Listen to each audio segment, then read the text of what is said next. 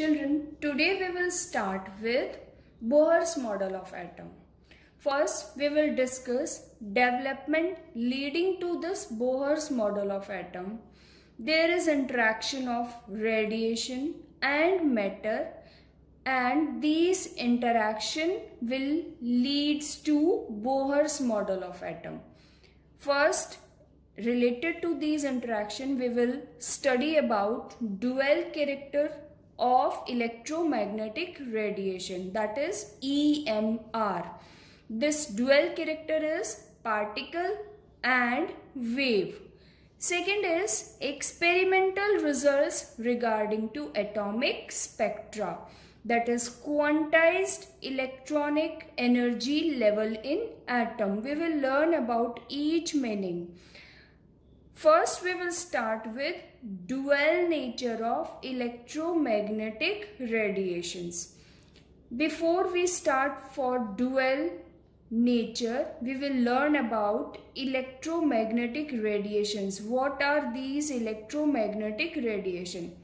In wave nature, first James Maxwell in 1870, he was the first who gave a detailed explanation about interaction between charged body and electric and magnetic field.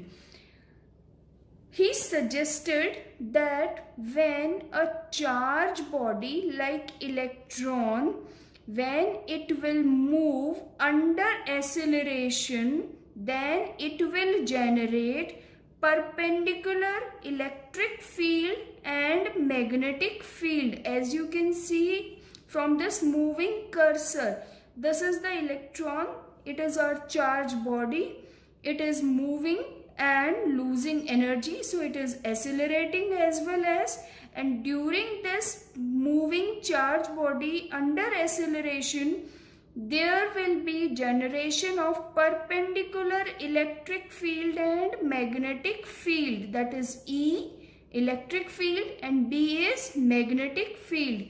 These fields are transmitted in form of electromagnetic radiations or electromagnetic waves. In 19th century, wave nature of light was established. Before that, light radiations were supposed to be like particle nature. Maxwell was the first to reveal that light waves are associated with these two fields, that are electric field and magnetic field. Like our electromagnetic radiations, these are associated with these two fields, that is electric field and magnetic field. When a charged body moves under acceleration, perpendicular electric field and magnetic field are generated, and the waves or radiation transmitted are known as electromagnetic radiation. So Maxwell, he revealed that these electromagnetic radiations or waves are associated with E and B, that is electric field and magnetic field. He said similarly light waves are also associated with these two fields, that is electric field and magnetic field. So we can compare these electromagnetic radiation with light waves or light radiations. We will take properties of electromagnetic radiation. Before we start for the properties, we will take some definitions that we use while defining the properties. First is frequency. It is nu, number of waves that pass a given point in 1 second. Number of waves passing through a point per second is frequency. Unit is hertz, that is capital H, small z, that is Hz, or second inverse. Next is wavelength, that is lambda. It is the distance between two successive crests or two successive trough. This is the distance. Distance, the unit is length unit, that is meter. So SI unit for this wavelength is meter or centimeter. Next we will take wave number represented by nu bar, number of wavelength per unit length, or it is simply reciprocal of wavelength, that is 1 upon lambda.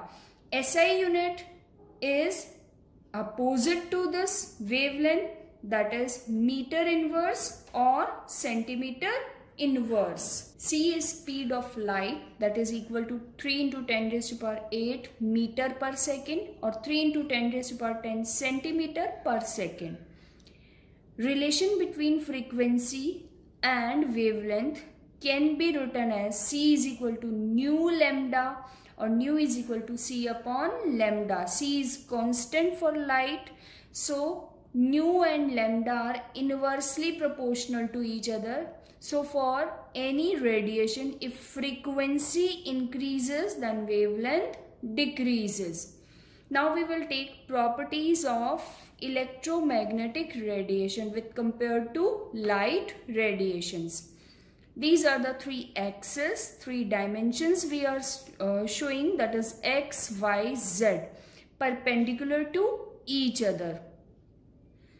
In Z-axis we have shown electric field, that is by dotted line. Electric field is generated by dotted or shaded line, and in Z-axis we are showing this magnetic field by dark line, and in X-axis we are getting these perpendicular electric and magnetic field transmitted in form of electromagnetic waves or electromagnetic radiations. The oscillating electric field and magnetic field produced by oscillating charged particles perpendicular to each other, and both are perpendicular to the direction of propagation of wave. This is for electric field, this is magnetic field perpendicular to each other, and this is the propagation or direction of generated electric field and magnetic field. This is again perpendicular. So second property of this electromagnetic radiation is EMR do not require any medium. These radiation can move in vacuum, but sound waves require medium.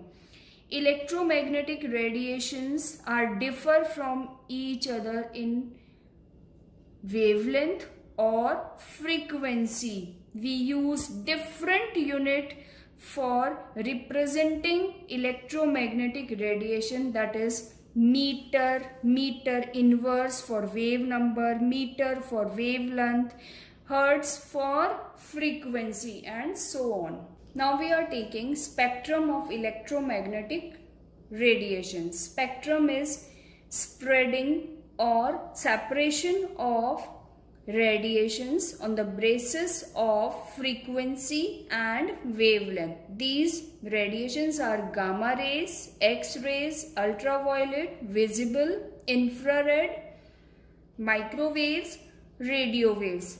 These radiations are differ in frequency and wavelength. If we start from gamma rays to radio waves, if we move, then frequency will decreases, that is from 10 raised to power 24 to 10 raised to power 0 hertz, and wavelength, that is 10 raised to power minus 18 to 10 raised to power 8 meter. Wavelength increases. If we take this visible zone, that is Vibgyor, violet, indigo, blue, green, yellow, orange and red. This zone is in between 400 to 750 nanometer, or we can take 4000 Armstrong to 7,500 Armstrong. In this zone, this visible zone is there. This visible zone, violet to red, if we move, then frequency decreases, wavelength increases. So in overall, I can say that if I choose red zone and if I move from red zone to blue zone, then red zone is at lower frequency and blue is at higher frequency. In overall, as frequency decreases, wavelength increases. Radio frequency, that is 10 raised to power 6 Hertz. This is radio frequency used for broadcasting. Microwaves, 10 raised to power 10 Hertz. For radar system it is used. Infrared, that is 10 raised to power 13 Hertz.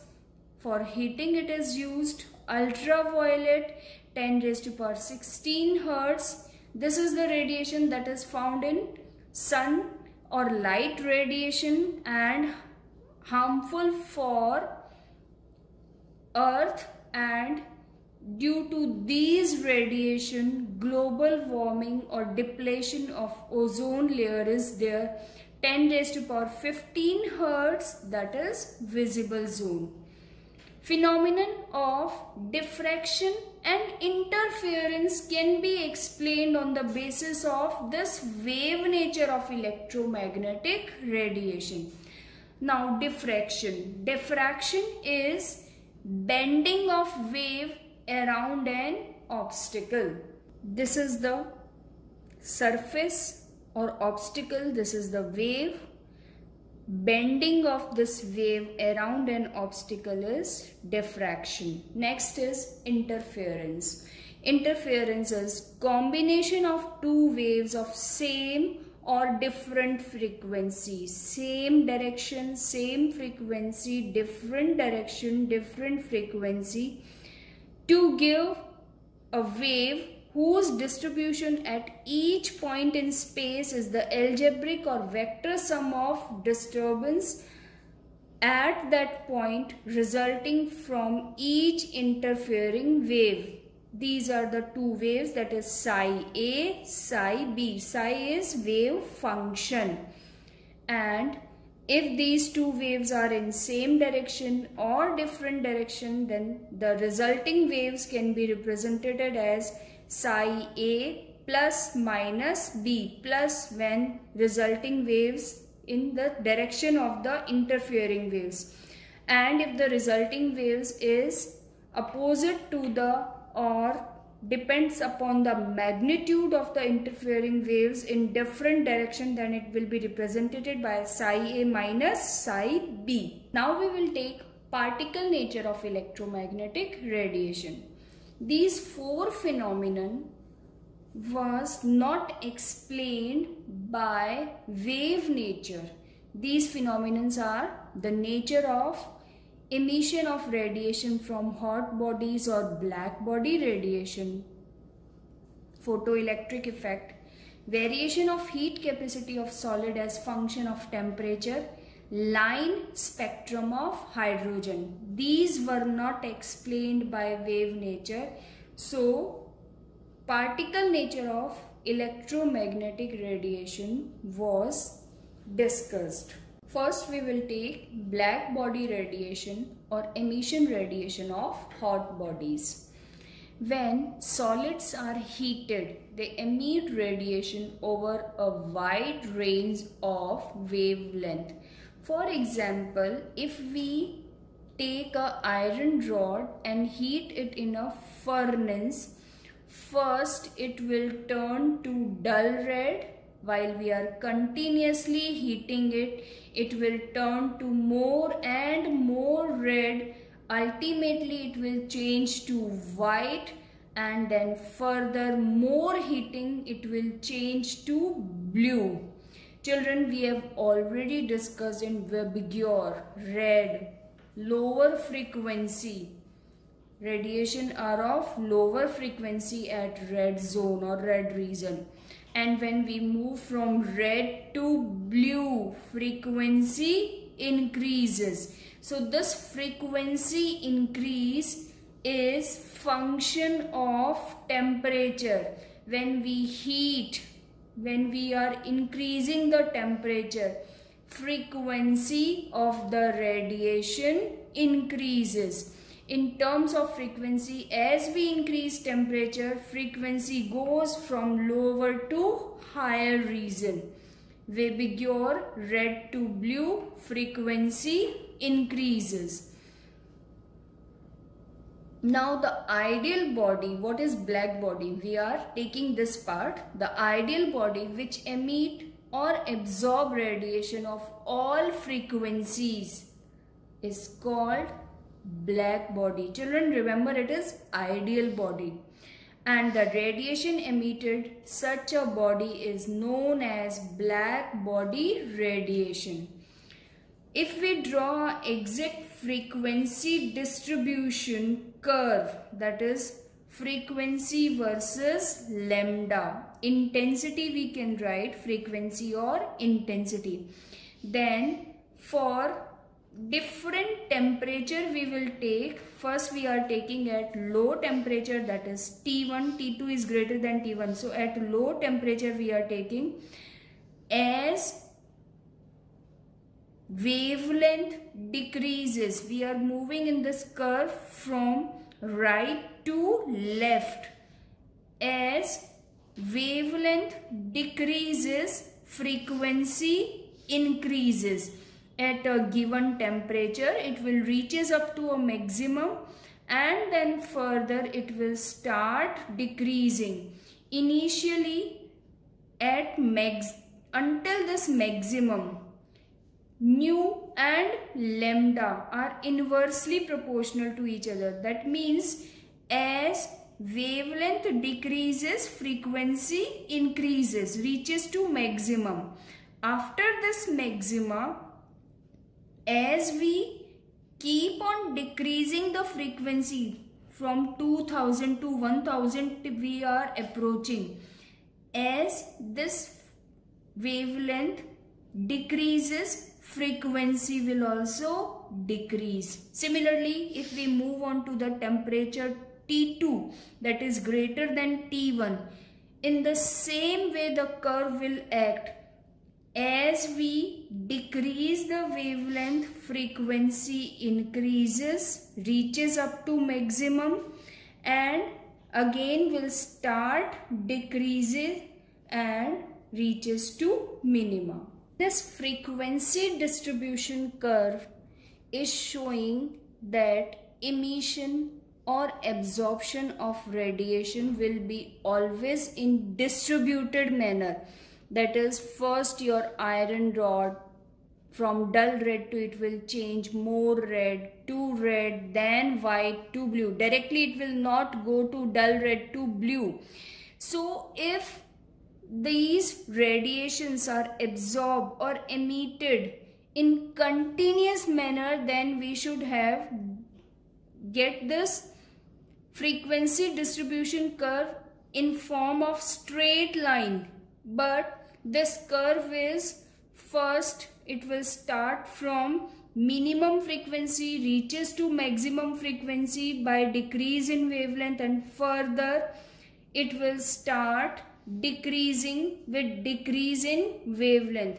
This curve is showing, distribution curve is showing that absorption or emission of energy is in discrete manner. It is not in continuous. So this emission of radiation is explained by particle nature.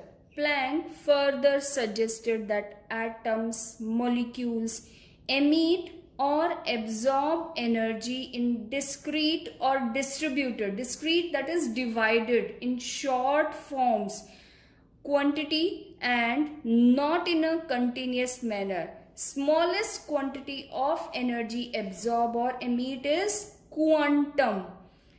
So in form of electromagnetic radiation, we can write E is equal to h nu, or E is equal to nu is equal to c upon lambda. So we can write E is equal to hc upon lambda, where h is Planck's constant. The value is 6.62 into 10 raised to power minus 34 joules second.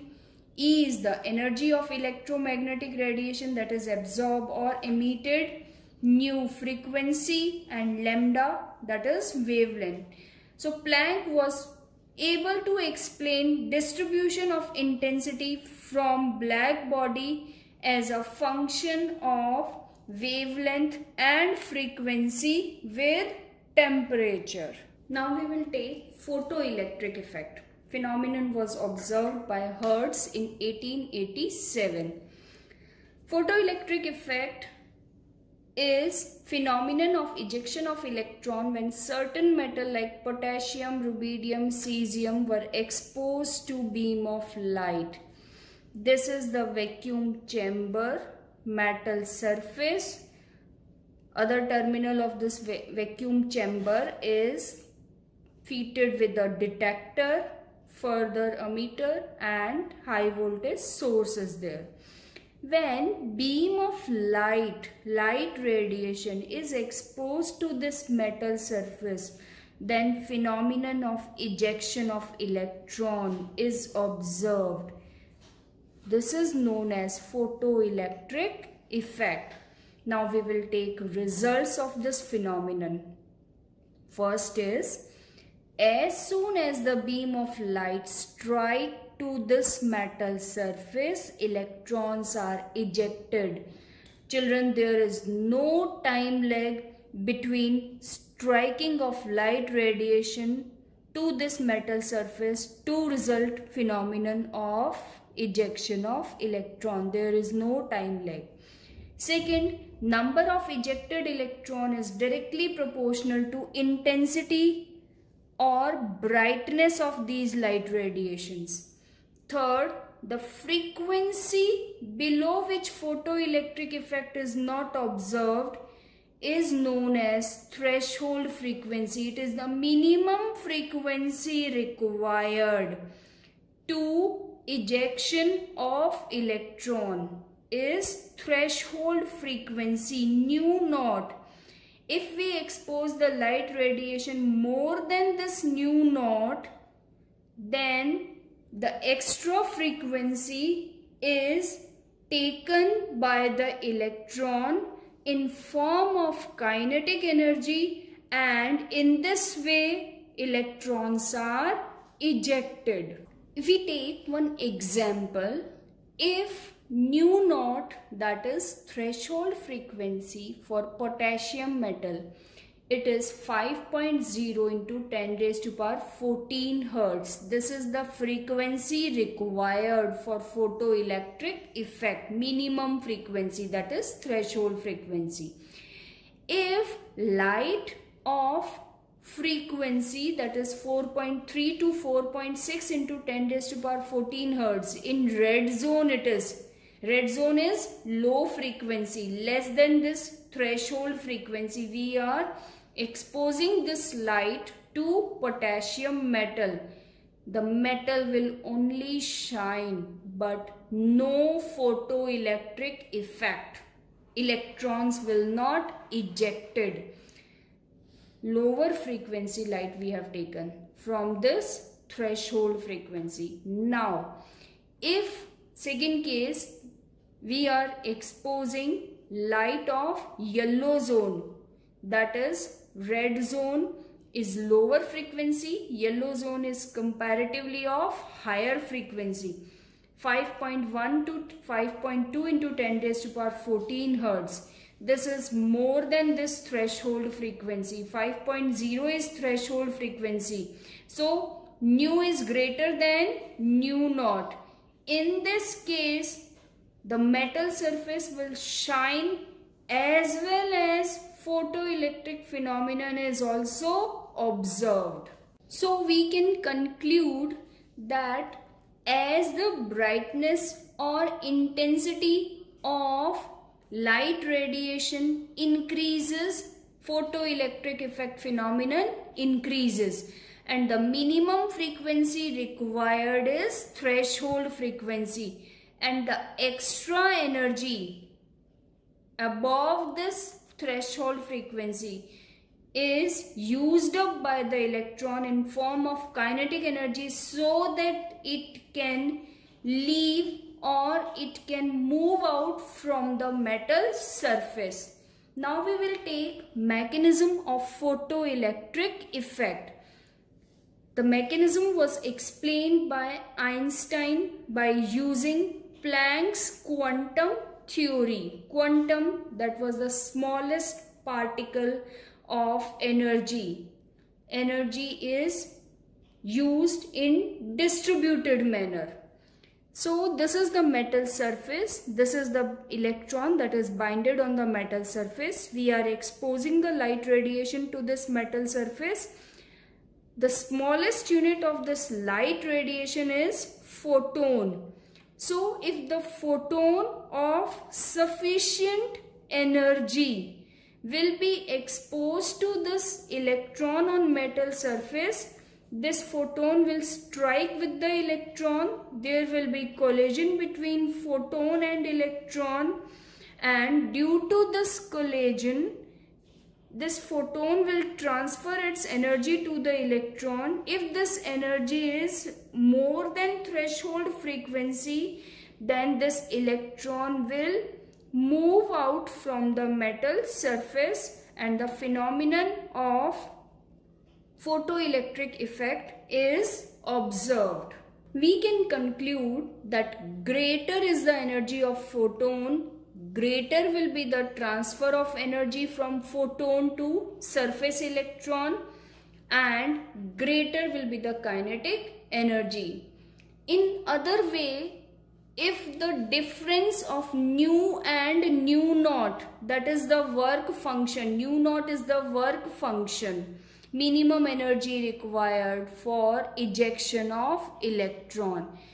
If the difference is maximum between this nu and nu naught, maximum will be the transfer of energy, and maximum will be the kinetic energy of the electron, and the phenomenon of photoelectric effect. If the striking photon energy is E is equal to h nu, if we write, then the minimum energy required or threshold energy or work function can be written as E naught is equal to h nu naught. So E minus E naught will be equal to kinetic energy. The difference of this maximum energy and this threshold energy or work function, the difference between these two energy is equal to kinetic energy. We can write it h nu minus h nu dot is equal to kinetic energy, or we can take this h common, then h nu minus nu naught is equal to half mv square. So frequency of light radiation, brightness of light radiation is directly proportional to photoelectric effect. The significance of this phenomenon is particle nature was justified by photoelectric effect.